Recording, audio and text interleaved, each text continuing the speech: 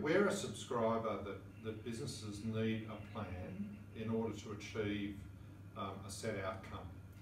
Having said that, invariably over the years, business plans have been touted as large, comprehensive documents, voluminous, pages in length, and detailed processes that companies go through to come up with their plans.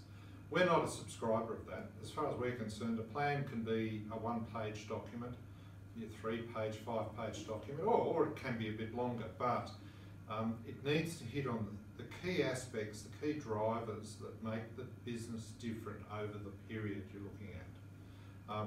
One of the most important things about planning is that if you haven't written it down, you haven't committed to it. And that's why we do think a planning process is important, because it's documenting something that makes you accountable for a future goal or objective or outcome.